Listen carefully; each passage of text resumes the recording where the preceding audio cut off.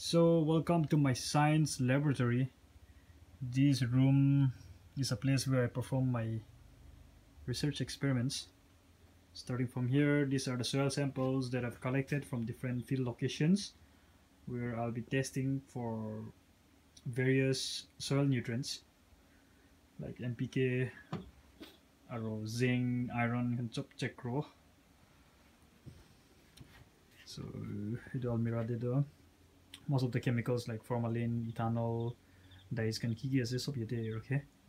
And idula shelter some gadgets, electrical digital gadgets can okay, they're like a vernier caliper, audio recorder, lux meter for measuring light intensity.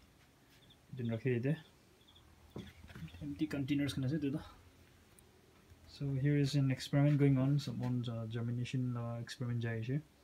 These are some of the rice varieties that I've collected from different villages of Mon, and sterilizing garne alcohol can I say, and yeah, these are germination experiment going on. So basically some blue light dinazin. So maybe you'll see some germination now. If we open it out, so germination hois.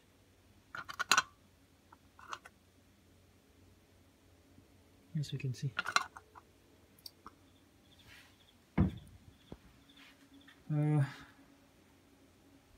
Here is an electric microscope there. So basically we can solve a microscope that single eye piece la double la bishi bhala this is my working table.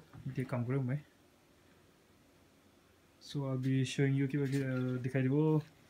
this is called the rain gauge. Rain gauge matlab rainfall measurement guru per day or annually measure guru. So this is an ELITech temperature or humidity data logger. So what we do is we just program it in a computer. One parameter set kuri now we just keep it outside, and that daily rainfall or daily temperature arrow humidity to record kro. So you can set USB cable as I have two here, so I'll just show you USB cable you connect kro dalina computer de connect kro. Now we install it, and then we just go to the parameters and set on kiman hours karne kiman minute karne lage the data to set kro. Now we just program it, and then we just place it outside, and then it measures. So this is recommended by some researchers, so I'm just using it for my research.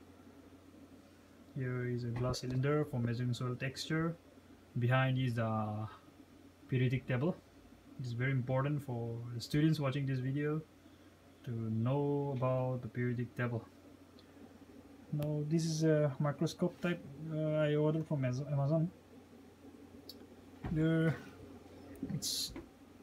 I've placed some rice grains here which has been infected by some fungus.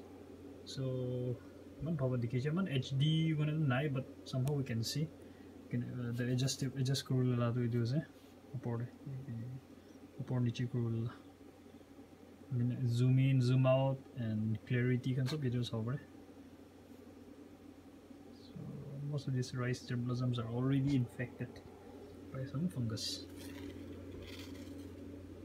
Yeah, then I just record it. The data's now interesting one. Here are some museum specimens. I have some specimens such as oyster, snakes, and eel, or what do we call cecilians, yeah, and then frog, some plant specimens also. This is called the ginkgo biloba or the ginkgo biloba. What do you call it? It's known to be the living fossils among the plants, so it's very interesting. Here I have some various zoological specimens as well. But this is a fish actually, but I heard people saying that it's very tasty. Yeah. So here are the test tubes, bigger conical flasks and so okay, do the shelf there, and empty containers and so glass lights. No.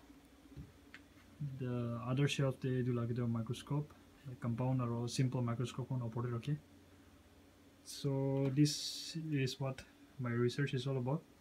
Each color code indicates different rice germplasms that I have collected from different places of Mon district, different villages ke visit Krishe and then collect Kurna do like research to 2 days.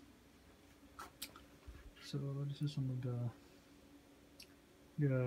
models, scientific models of the LS of the plant, flower, spores of fern. This was donated by the Department of Botany, Kohima Science College.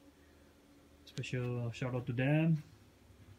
These are the charts of various botany related studies. Interesting, you can read out okay, so if you want to order, I think it is from here, produced by India by Biovisual Products, Hyderabad. So so this is all my lab is all about. It's very boring, but for me this is very interesting. देखो time to alchele gola phati na gana kai so yeah, it's night. The time now is almost 10. I'm just recording it. So thanks, peace out.